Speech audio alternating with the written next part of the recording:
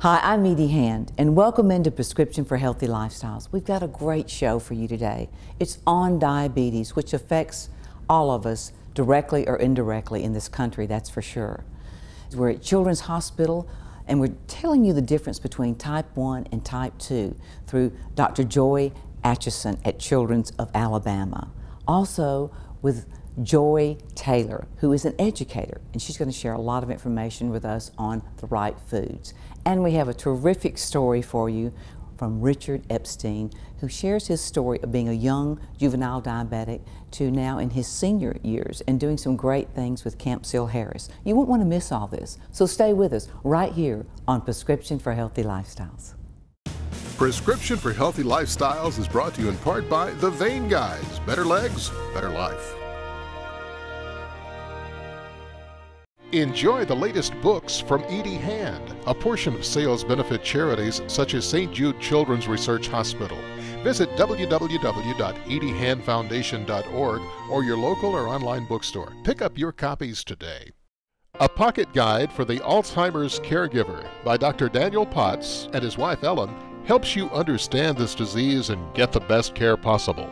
Go to alzpocketguide.com or any online bookstore for your copy.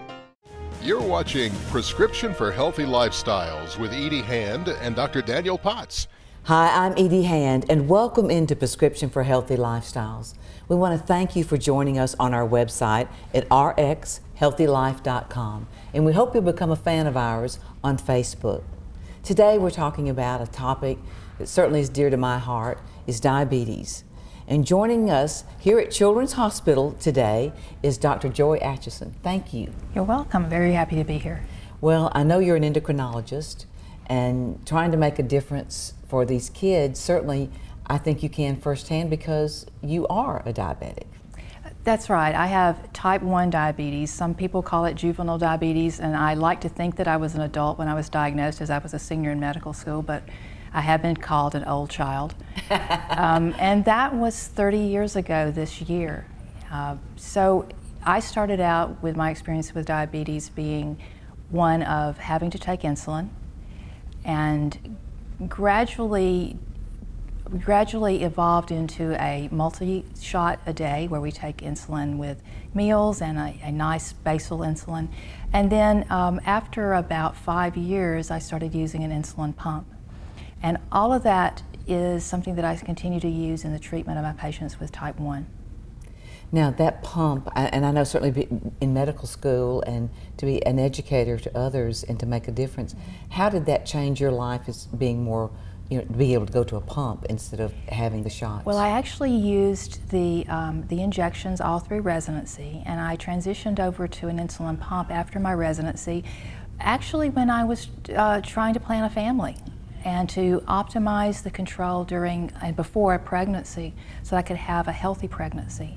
And the best that you can do with injections sometimes isn't just quite good enough for the OBGYNs to say everything's a go.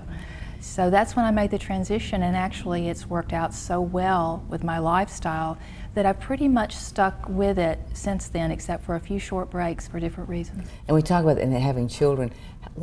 How would that help our viewers out there, you think, too, that might be thinking of getting pregnant and they are diabetic? Well, one thing that you need to know is that because so much of the organ formation is done in the very, very early part of pregnancy, you have to be in good control with your diabetes even before you get pregnant, when it can't be an oops, oh guess what happened kind of pregnancy. It has to be a planned pregnancy, and it's very, very important. And then control of the diabetes throughout the pregnancy keeps mom's health good, and it also has a good outcome for the child. But I also want people with diabetes and children with diabetes to know that it's possible to have a family, and they need to understand that the better that they do taking care of their health as they're growing up, the more likelihood that one day they will get to be moms and dads. Well, tell us the difference between a type 1 and type 2 diabetic. Type 1 diabetes is a situation where the body absolutely cannot make enough insulin, and therefore they have to be treated with injections of insulin or with an insulin pump. the cells in the pancreas called beta cells that make insulin have been damaged by a abnormal response of the body's own immune system, so that it's not inherited per se. There may be an inherited tendency, but you have to sort of encounter something in the environment that fools the body into thinking that those cells that make insulin are foreign, just like a virus or another infection. And then gradually over time, that reaction causes those cells to lose their ability to make insulin. The people with type 2 diabetes actually make too much insulin. Their body just doesn't respond to it normally. It's called insulin resistance. So they many times may need insulin if it's been going on for a long period of time and the beta cells have just been damaged. But these people also have other options for their treatment, such as diet and exercise, or diet and exercise plus pills, oral meds, or even some other types of injections that are very new and exciting. Well, I know that what you're doing of research and then to make a difference is you've got a program here, and we've got it behind us, is about hope for kids with diabetes. Tell us a little bit about that. Right. We have decided to have a car tag made so that we can raise awareness of what a huge problem diabetes is in Alabama, particularly for children growing up with diabetes, both those who have type 1 and those who have type 2. And we hope that funds raised by this program will allow us to be able to have some more research opportunities, but also to train other healthcare providers so that new doctors will be coming into our state to learn about diabetes and also to have a greater ability to address that need and to educate other doctors, general pediatricians, family practice doctors, of taking care of children, and to possibly even prevent the tremendous increase in type 2 disease that we're seeing in kids now. Well, I want to thank you so much for taking the time out of your busy schedule to enlighten us a little bit about diabetes. And I know that people can go to your website at childrenshospital.org, right? And they can log on to learn more about diabetes. And I want you out there to know how important this is. And our entire show today is about diabetes. And coming up next, we're going to talk with Joye about the right foods to eat and some things that can help make your life better if you are a diabetic, and you won't want to miss that, so stay with us. Prescription for Healthy Lifestyles is brought to you in part by Scott Crump Toyota Scion. Spring is in the air, and so are the savings during Scott Crump Toyota's Spring Sales Event. Drive with 0 down, financing as low as 0%, plus make no payments for up to 90 days. New 2013 Corolla with navigation, $14,940. 2013 Camry SE, now $199 a month. Spring is in the air, and so are the savings at Scott Crump Toyota on Highway 78 in Jasper, or online at scottcrumptoyota.com. At Scott Crump Toyota, we'll do whatever it takes.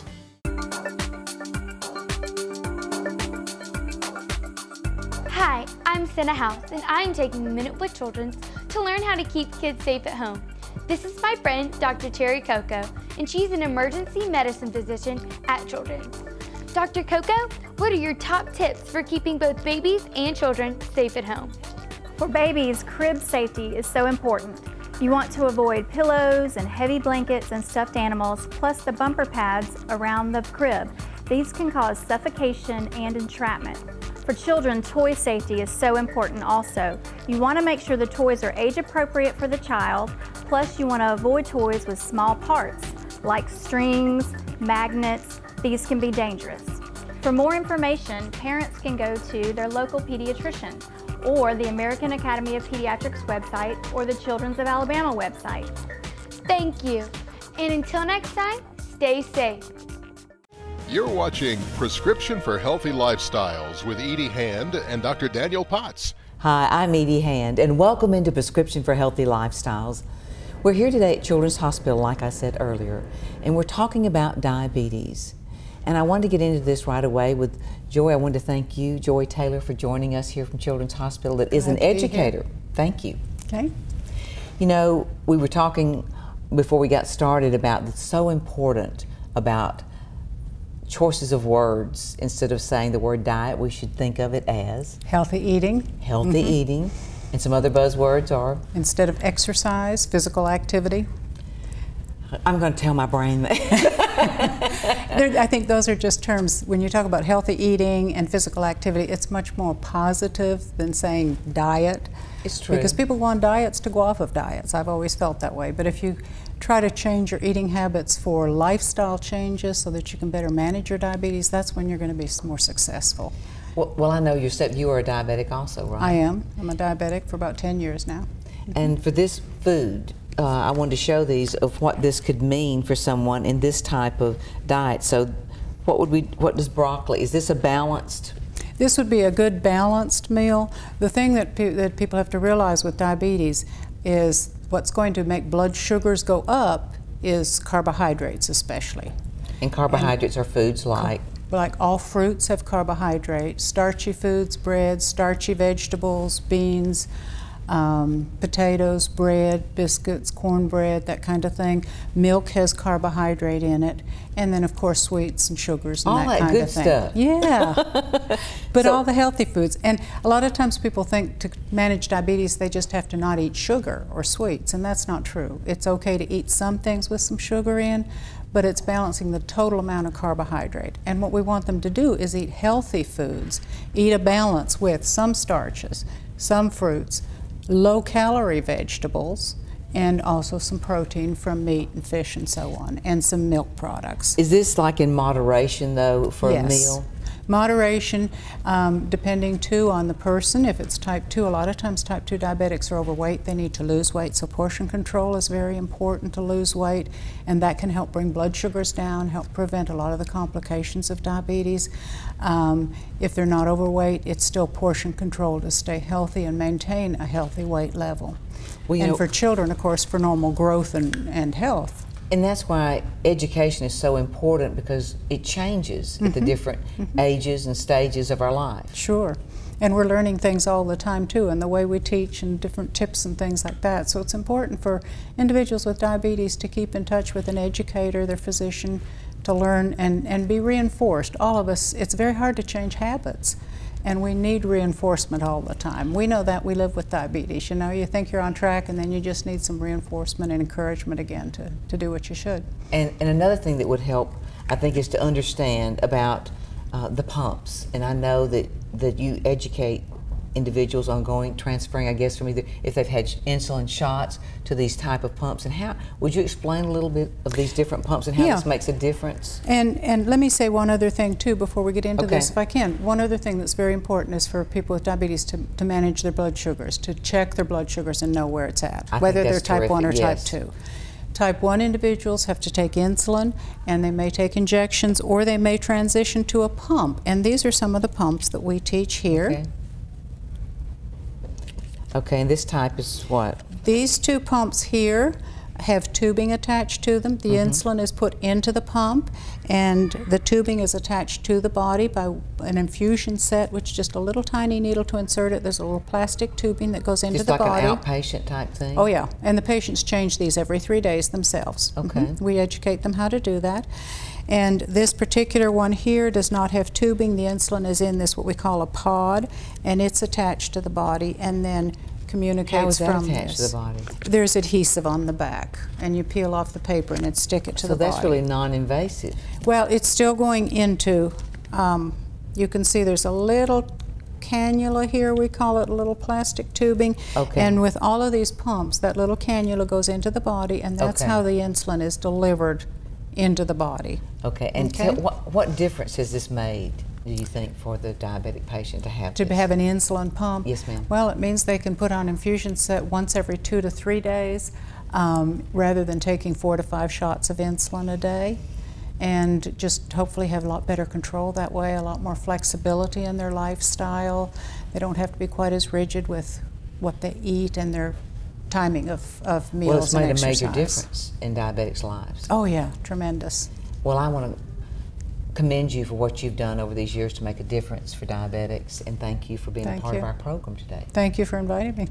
And thank you for watching us, and we want you to know that this more information about education regarding diabetes type 1, type 2 is on childrensal.org site, and we hope that you will stay with us, because coming up next We're going to pave the way with a gentleman that claims to be, and I think he is, the oldest juvenile diabetic in the state of Alabama. So stay with us. Prescription for Healthy Lifestyles, brought to you in part by Autotex Pink. Change your blades, change a life. Hi, I'm Edie Hand. I'm Paula Lombard. And Paula, thank you for being here today. We've got Pave the Way to make a difference with your pink wipers to wipe out breast cancer. And how can we do that?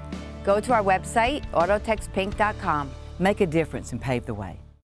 Hi, I'm Edie Hand here at Scott Crump Toyota, and we're paving the way to make a difference for our youth. And you can too. So log on to our websites because we're paving the way. Make a difference. Pave the way. Children's of Alabama has been taking care of kids across our state for over 100 years. The opening of the Benjamin Russell Hospital for Children allows even more patient care. It leads the country in technology and innovation, including 17 state-of-the-art operating rooms, an expanded imaging center, and the Bruno Pediatric Heart Center, just to name a few. Children provides the highest level of care in a loving, comforting environment. I hope that you or anyone in your family never needs to be a patient, but if they do, Children's is here for you. Here's a prescription for a better life with Dr. Evelyn Higgins. And welcome, I'm Dr. Evelyn Higgins, and we're talking today about diabetes. There's two types of diabetes, type 1 diabetes, which we also know as juvenile diabetes, and type 2 diabetes, which is more of a lifestyle diabetes. Type 2 diabetes is typically diagnosed later in life, and the person will be heavier. That's how they will appear. Type 1 diabetes is usually diagnosed earlier in life, hence called juvenile diabetes, and they'll be very thin in makeup. The difference between the two is that type 2 diabetes is something that we can actually reverse. We now have the information through peer-reviewed science journals from the National Institutes of Health that lets us know that by eating fruits, vegetables, grains, fibers, and exercising, we can actually change this. So the power in educating and inspiring you with this information is to realize that type 2 diabetes can be changed not through the magic pill, but also the fork and your sneakers. Prescription for Healthy Lifestyles is brought to you in part by the Edie Hand Foundation, www.ediehandfoundation.org. Enjoy the latest books from Edie Hand. A portion of sales benefit charities such as St. Jude Children's Research Hospital. Visit www.ediehandfoundation.org or your local or online bookstore. Pick up your copies today.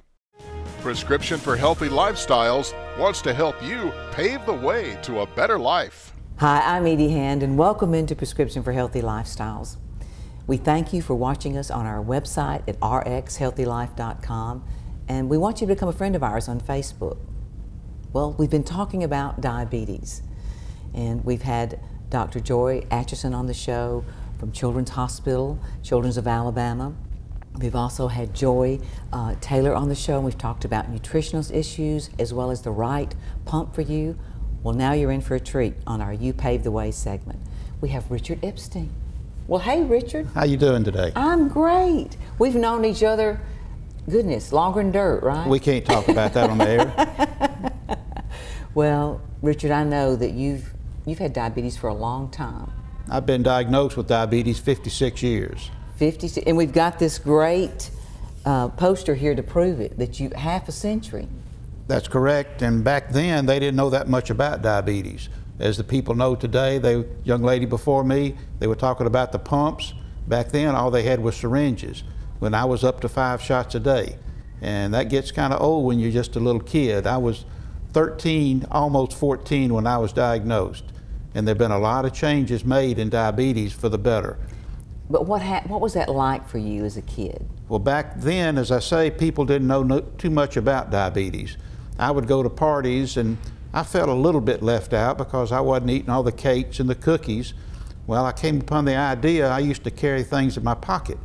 I'd carry diet soft drinks in my pocket, and I'd carry diet food. I would eat a little bit at home, then when I got there, I'd eat a little bit more to take care of the insulin that I was taking. Now, back 56 years ago, insulin was not discovered too long before that, but if people will follow what they learned, we'll say here at the hospital, and also we have a camp Camp Seal Harris. I love what you do with this. Tell us a little bit about Camp Seal Harris. And that's at campsealharris.org if people want to learn more about it, That's right? correct. Okay. The good thing about camp, there's one restriction. You have to have diabetes to go. So everybody is the same. There's nobody different. And at the camp, they teach you how to live with your diabetes, how to manage your diabetes, how to eat with your diabetes, and how to get along with people. Now, if it wasn't for the camp 56 years ago when I started going, I don't think I would be here today. And I hate to say there are a lot of people that aren't with us today that if they'd have gone to the camp, they would be with us today. It makes that much of a difference in these kids. And you're a volunteer for them, aren't you? That's correct. We have quite a few volunteers, and they have the camp in Jackson Gap, Alabama every year. And we have the camp for 2 different age groups, the young ones and the older ones. Now we have quite a few older diabetics that went to camp that give up some of their time during the summer to come and help at camp. And you know, we can, is there an 800 number that we can put up on our screens to let people know about it? Well, they can call 205-402-0415. And there's someone there that can answer your questions. And if they're not in the office, they have a voicemail, leave them a message, and they'd be happy to return your call. That's terrific. Well, before we get out of here, this Triumph Man and Medicine, now tell me about this, because this makes you kind of special getting this. Well, that is a medal, Joycelyn Clinic out of Boston.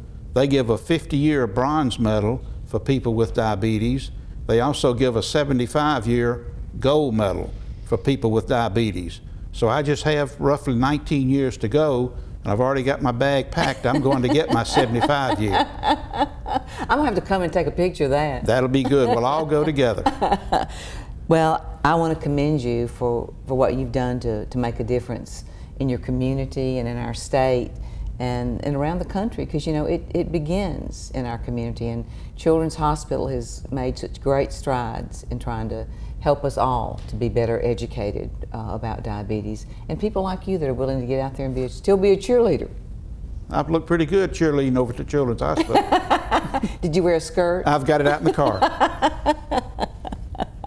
Oh, Richard, you're always such a delight, and I know the kids really love that. And is there something you could say that would be of encouragement to someone that might be young and going to this, or a parent? Well, the parents need to also maybe come down to the camp and see what's happening with their children at the diabetes camp. And the children with diabetes do not need to feel that they're left out. There are more people with diabetes today than there ever have been. And I think if you'll check, you'll see there are more people coming down with type 2 diabetes because of the way they're eating habits. If they would change their eating habits, we might one day maybe get this situation taken care of. Well, thank you for taking the time and coming to be with me today and share your story and encourage people to do the right thing and go to camp. Thank you. And thank you for being a part of Prescription for Healthy Lifestyles. We've been here at Children's Hospital, Children's of Alabama. That's childrensal.org. And if you'd like to learn more about camp like Richard Epstein that volunteers is a part of, that is campsealharris.org. Stay with us next week when we have more right here from Prescriptions for Healthy Lifestyles.